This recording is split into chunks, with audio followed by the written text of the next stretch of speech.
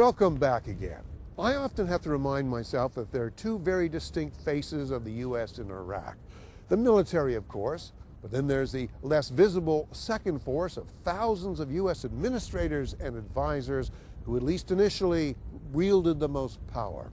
We don't see much of them, nor do Iraqis, for they live inside the heavily guarded, lavish, and relatively safe green zone of Baghdad.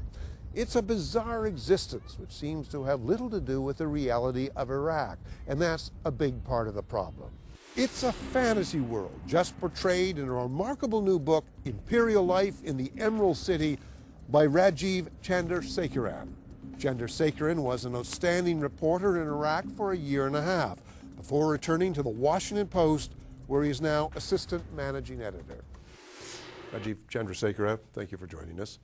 In the opening lines of your book, there's some fascinating scenes where Americans could actually live for months on end without ever having in the green zone to taste Iraqi food, without ever hearing the chanting of Muslim prayer, without ever really feeling they're in a foreign country. I mean, how disconnecting did this feeling? You know, the green zone took on this otherworldly quality. It was a place where they filled up the swimming pools with water. There were bars, there was a disco, everybody drove around in brand new Chevrolet Suburbans, those big sport utility vehicles. There was ample other recreational opportunities. There were Bible study classes, salsa dancing lessons, gymnasiums. Inside the green zone, there was 24-hour-a-day electricity.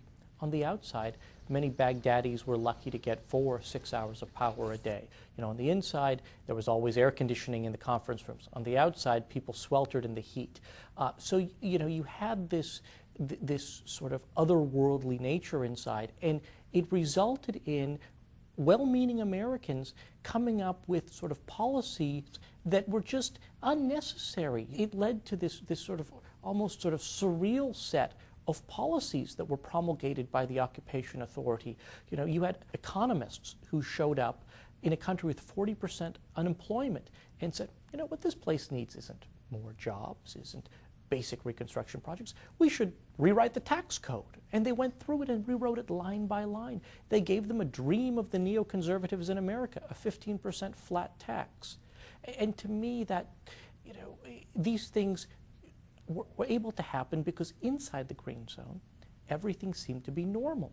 Iraq seemed to be a country on the move, you know. Stability was just around the corner. And at the center of this great imperial court is this proconsul, Paul Bremer III, who seems a man of extraordinary arrogance and naivety, you know, all rolled into one, who more than anybody doesn't seem to get what's going on, to the point where he disbands the army of almost 400,000 men, thus creating an immediate unemployment pool of people trained with arms, and launches a de-Baathization campaign against the governing party, which includes throwing thousands of teachers out of work.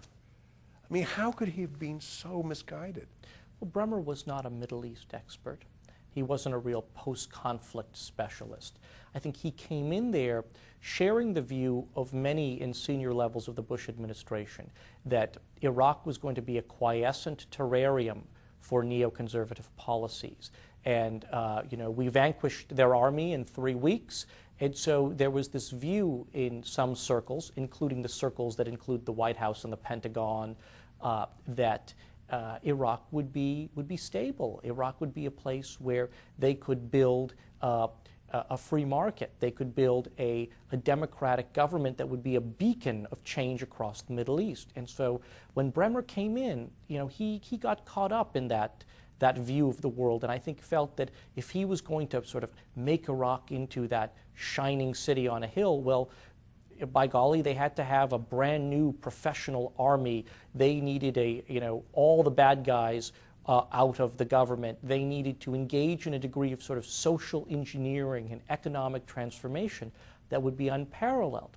Well, perhaps you can do that if you're dealing with a country that believes it's a vanquished nation in need or that has no choice but to submit to foreign occupation. And perhaps you can do that if you have hundreds of thousands of occupation forces to keep the order. But the Americans had neither. And so Bremer's plans, his political plans, his economic plans, his reconstruction plans, were fundamentally unsustainable in post-Saddam Iraq. Did the military, we're talking about civilian commanders now, did those military commanders have a slightly more realistic view of the challenge? They certainly did, because the military, by and large, was outside the green zone. They were out in the provinces. They were in the cities and towns. Their young men and women were running patrols through cities, some cases getting shot at. But it was military officers who were talking to local tribal sheikhs and local mayors and imams and others. And they were picking up the political, social, religious, cultural forces at play on the ground. And they believed that Reconstruction needed to be speeded up, that it needed to be small scale and sustainable, that Iraqis needed to be more involved in their governance.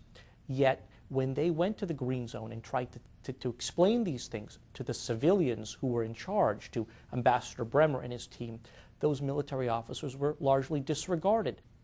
You know the Iraqi people very well and spent a lot of time there at a very traumatic period. Do you think the kind of mistakes made, which are largely agreed on almost by everybody except the 10-20% in casino error, can those mistakes be reversible? Are they reversible, or do you think, in fact, this period of imperial rule so poisoned the well that there's no coming back from that disaster? I think it may well be too little, too late. A number of policies that were pursued back in 2003, had they been reversed or different policies pursued way back then, I think the chances of success would have been far greater.